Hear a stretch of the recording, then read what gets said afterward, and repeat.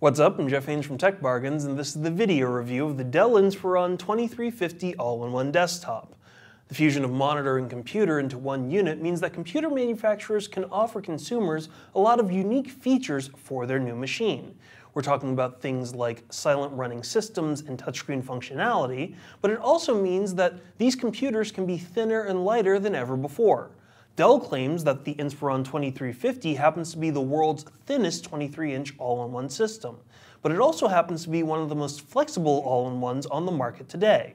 Here's what we thought about this wafer-thin computer. The Inspiron that we reviewed was powered by a 4th generation Intel Core i7-4700MQ processor running at 2.4 GHz that could be boosted up to 3.4 GHz via turbo.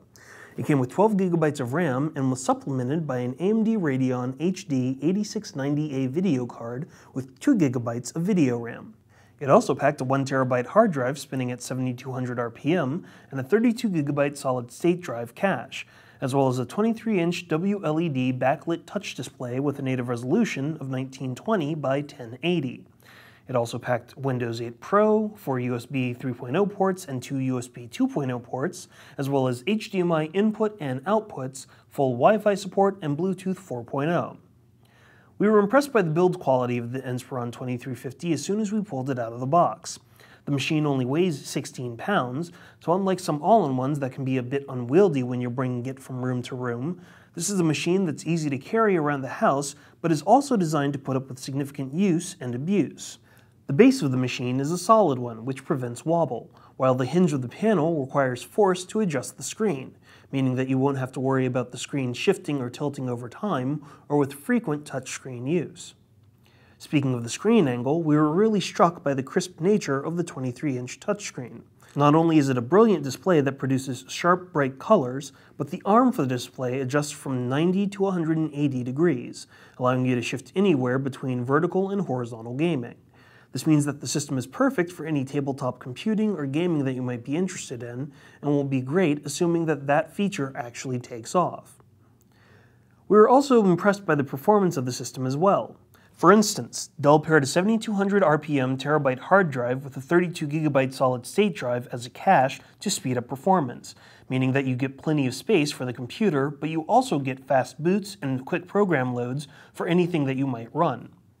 We also like the fact that the computer came with 4 USB 3.0 ports as well as 2 USB 2.0 ports, one of which is occupied by a mini USB dongle for the wireless keyboard and mouse. Although we suspect that Logitech may have made the peripherals for Dell, nevertheless, the devices are excellent when it comes to taking advantage of the ports for the system, while also leaving plenty of SuperSpeed ports for other add-ons. Something that was a bit surprising was the fact that the Inspiron 2350 was pretty easy to service. Most OEMs make all-in-ones difficult to impossible to service and repair with either proprietary parts or making it virtually impossible to access the internal parts of the system. Not only can you easily open up the system with a screwdriver, Dell even provides step-by-step directions in the online user manual about how you can replace a lot of parts, which is extremely appreciated. On top of this, the computer is extremely quiet when it runs, which is what you'd like to have from an all-in-one instead of having to worry about the constant whir of fans and hard drive platters. The Inspiron 2350 still came with some elements that could have been improved upon, like the subpar speakers. If you've got anything relying upon audio, like presentations or video conferencing, or if you're a music fan, the speakers can best be described as subpar. They're loud, but they don't have any low range or bass whatsoever. As a result, you'll find them to be quite tinny and thin-sounding. Another point is that if you still use optical discs instead of relying solely upon digital means, you won't find an optical drive on the system. So forget using your old movie or music collection on this machine unless you purchase an external optical drive as an accessory. Finally, the other downside of the machine is that it really isn't suited to gaming even with the discrete graphics card. The all-in-one isn't particularly made to be a gaming machine, although if you tone down the visual quality settings, you can still get a decent number of games to play. That does mean, however, that you won't enjoy any kind of visual punch or impact from any AAA games whatsoever, because it simply won't support that. We were quite impressed by the Inspiron 2350, which benefited from the strength of the Haswell processor and the brilliance of the screen, which was flexible and responsive. Couple this with the easy-to-service hardware, which really can't be said for most all-in-ones, and the claim to the title of the world's thinnest 23-inch all-in-one system, and you have a very striking computer indeed. Now, this particular configuration may seem a bit pricey at $1,400, but you're getting a quality machine with strong performance all around unless you're into hardcore gaming. For these reasons, we decided to give the Dell Inspiron 2350 all-in-one desktop a 4.5 out of 5.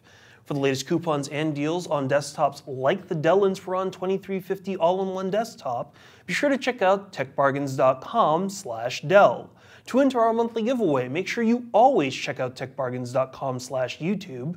And to watch our video unboxings, video reviews, and exclusive video features, be sure to go to techbargains.com/videos.